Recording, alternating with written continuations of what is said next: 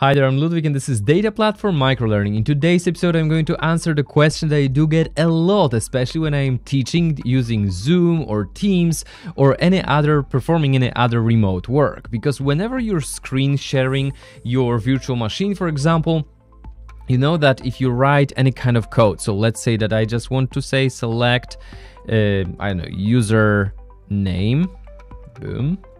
So I want to know how I'm called in this particular system, right? I'm going to execute this code, and you can see that regardless of how large your query pane will be, the result pane will always stay the same, right? So it will be always very small. So if you wanted to give your users better experience, well, first of all, when you're working on Windows, I'm working on a Mac right now, but if you're working on Windows, Zoomit is a perfect tool to have all of the zooming tools at hand. It's a perfect tool coming from sysinternals, and it's available on Microsoft websites as well. But on a Mac, you're stuck with just a zoom. But what you can do, you can expand the font size, you can increase the font size of the result grid. And in order to do that, you need to go to tools, you need to go to customize, you need to go to options, here we go, boom.